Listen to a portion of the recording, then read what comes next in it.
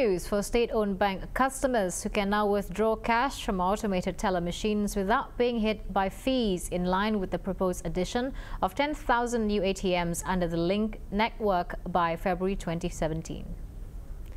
Digital and Strategic Telecommunications Portfolio Director Indra Utoyo says the process of forming the blueprint will be completed this week and aims to begin operating by the end of 2016. Once Bank Indonesia gives the green light, once operational, the principal company state-owned lenders Mandiri, BRI, BNI and BTN will manage the Link ATM network.